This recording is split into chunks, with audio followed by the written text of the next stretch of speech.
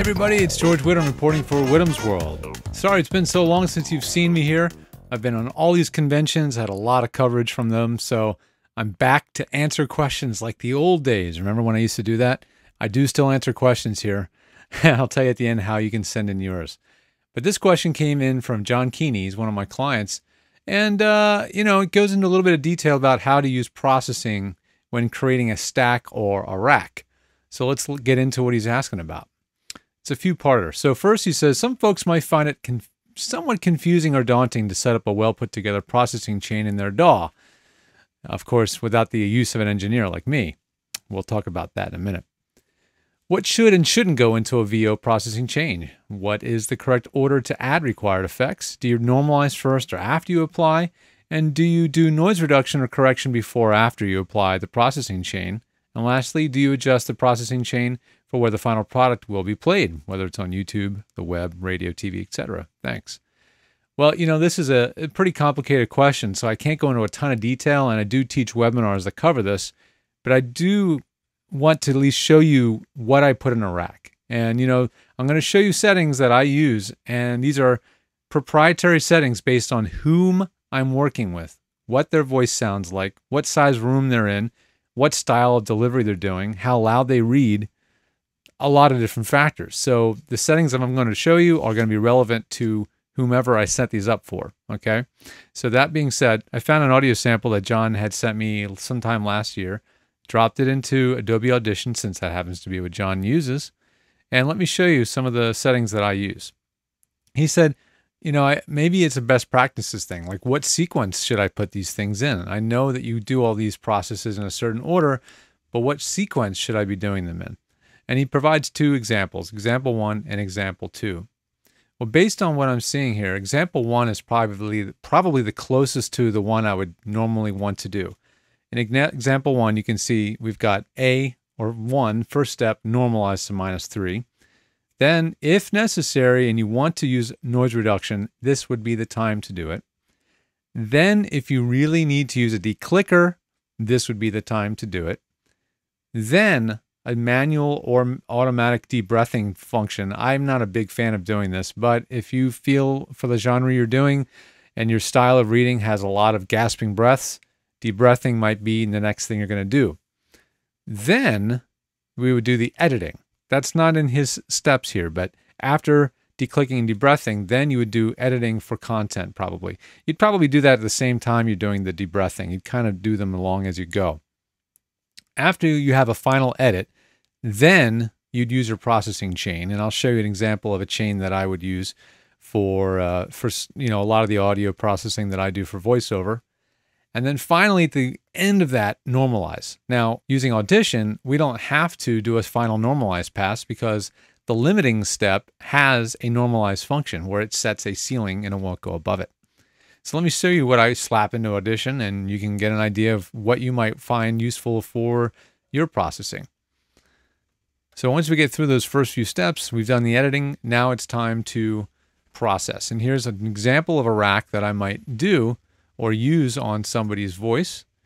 This is not necessarily the one I would have made for John, but I'll show you an example. So this particular one starts off with a high-pass filter. I use the FFT filter because it's an extremely blunt instrument that, if used correctly, will eliminate all the rumble in the recording, but if used incorrectly, will really make your sound anemic. So you got to be really careful about where you set this cutoff frequency and how steep you roll off that cutoff frequency. As you can see, it's very, very steep cutoff that I'm using here on this particular setting. So you're going to adjust that frequency to taste. So you're eliminating low-end rumble resonance, but keeping the richness of the voice. The next thing I would usually have is a tube modeled, well, I use the tube model compressor. You can use whatever compressor you want, but this is the next thing that I usually have in my chain. Generally 2-to-1 ratio, threshold -18 to -25, a little less, a little more, season to taste. This is like I can teach you how to cook, I just can't teach you how to season to taste. That is the stuff that takes many years of experience, and I can do that for you. I'll tell you in a minute how I do that.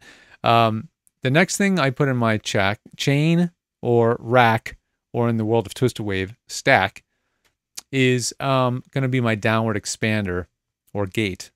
In Audition, there's no dedicated expander tool, so I just use the dynamics processor, and I find the frequency, or not the frequency, but the threshold cutoff where it leaves the full voice with most of the breath, but will reduce the room noise. And how much I reduce the room noise is determined by this control down here, where I set the ratio. And my ratio, it would rarely go above 2 unless it's a real severe noise issue. It's usually be between 1.8 and 2 to 1. Again, seasoning to taste. After all the dynamics processing is when EQ comes in.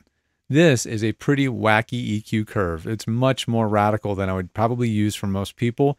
But the reason this EQ curve is the way it is because this particular voice actor studio had some major deficiencies, and I had to dial in some things we call notches to get rid of resonances and reflections in his studio. Did it work perfectly? Probably not, but this probably helped the situation, at least the best that I could do, given the source audio. So this EQ curve I built for that particular voice, and no EQ is going to be a generic thing that you can just slap in. Has to be dialed in very carefully to fit your voice, microphone, acoustics, room size, things like that. Then I'm going to slide one more thing in here because you'll see I have hard limiter at the end. That always is the last thing. Always, always, always is at the end. But there may be some sibilance left over at the end of all this processing in a severe sibilance case. So in Adobe Audition 6 and higher, there's a beautiful de-esser tool. So then I would dial in my de-esser by finding the center frequency of the sibilance that I want to get rid of, how much of a wide frequency range I want, or the bandwidth, and then how much I want it to reduce by adjusting the threshold. And I would get that de-esser dialed in. That I only use that for someone that is extremely sibilant. I've usually handled it quite nicely using the parametric equalizer by reducing high-end frequency as you see here, or putting a little notch in the somewhere between 6 and 10K range to flatten out the person's sibilant voice. At the very, very end of all that, that's where the hard limiter comes in. How much you limit is completely based on the style, the genre you're working in. Audiobooks need a lot of limiting because they have very wide dynamic range and need to be brought up a lot in terms of average volume. So I use a lot of input boost on an audiobook. 10 dB, 12, sometimes 15 dB is going to be necessary to bring a really long audiobook chapter into the RMS levels that audiobook producers want or publishers want. But I set the maximum amplitude at -3. Again, based on the style or the genre or the client's request, you're going to choose the maximum amplitude. I almost always use -3. If somebody wants it to be limited to a lower amount, aka normalized to a lower amount, this is synonymous with normalization. So if you set this to -6, it will be as though you've normalized it to -6. I'm going to use -3 because that's what I find works well, and engineers never seem to complain about levels that peak at -3. Gives them that last 3 dB of wiggle room or headroom to play with.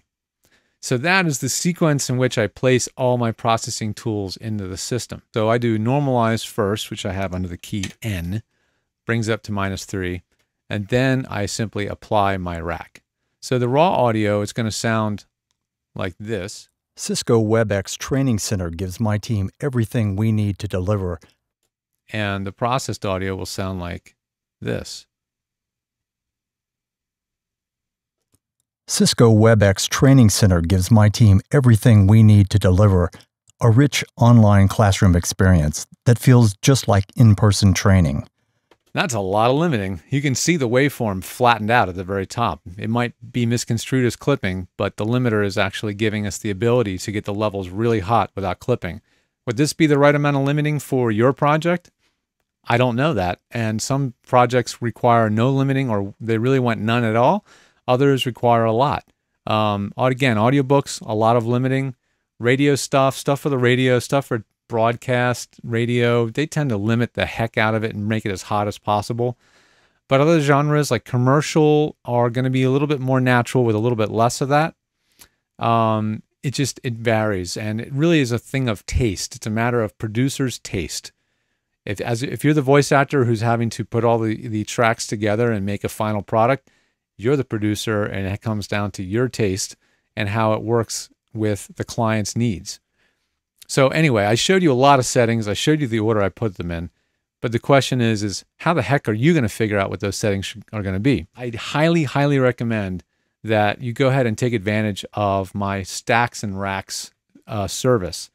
I can put together on our website all of the processing tools that you need to get the sound that you would desire to get.